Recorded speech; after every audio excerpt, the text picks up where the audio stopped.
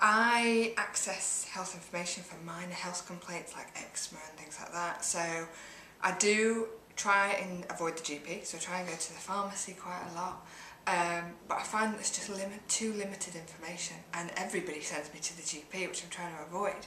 So if I go online, it always gives me a small amount of information, but always then says, if you need more, go to your GP, pharmacist, go to your GP.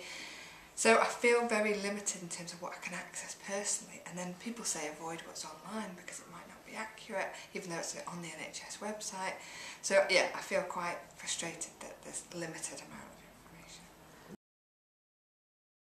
It gives you that boost that you're on the right wavelength, which is good, which is what you need, I think, as an initial point of contact, because you don't want to bother the GP if they're just going to say, don't worry about it. You know, you can access maybe alternative therapies or herbal therapies, or you don't necessarily have to go down the medication prescription route.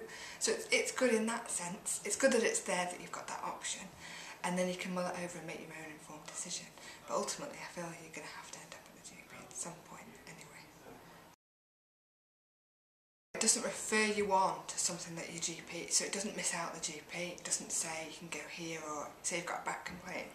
I remember having whiplash once. I had to go to the GP to get a referral to the physiotherapist, which online maybe I could have missed out the GP and gone myself, because it's not necessarily a health complaint. It's something that maybe I could access and therefore don't have to bother kind of the normal route.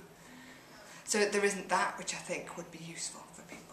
I suppose maybe an eligibility check, so obviously if the people had more serious things there is other options, but if it was something like me, for example, I've been in a car crash, had a slight amount of whiplash, it wasn't going away, so I was leaving it about 6 weeks, 8 weeks, and so if it was online for me, it could kind of give me maybe 5 or 6 options to say, if this is you, ring your local physio or book an appointment, and then they could do maybe a triage over the phone to make sure that you are going down the right path. And then I could do that rather than either go to A&E or GP or other of those services that are over